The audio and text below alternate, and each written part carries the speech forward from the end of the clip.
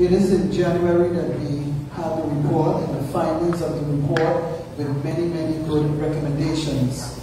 To be honest, we don't have the expertise and we don't have the capacity. And of course, we don't have the financial resources.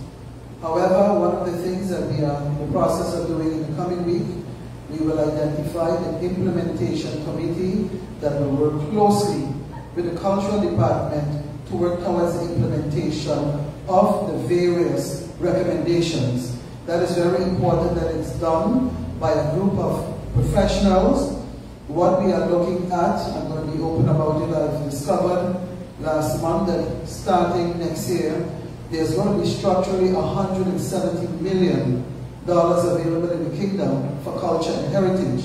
And I think St. Eustatius has an opportunity there to be able to tap into these resources, but we need a team of people that will work along with our cultural department, not only our cultural department, but all the stakeholders in the cultural domain. So I refer to the St. Eustatius Historical Foundation. There is a group that recently started called the African Slave Burial Ground Alliance.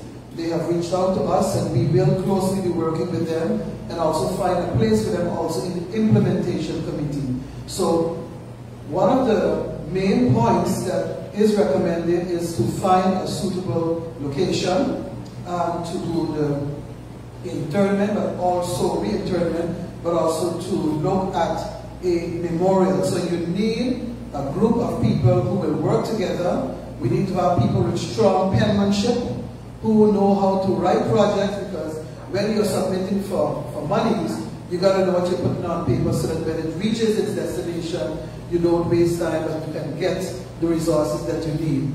So in the scope of everything, we have said it over and over, as our island develops, because of its historical nature, almost every area of this island is sensitive. We know that.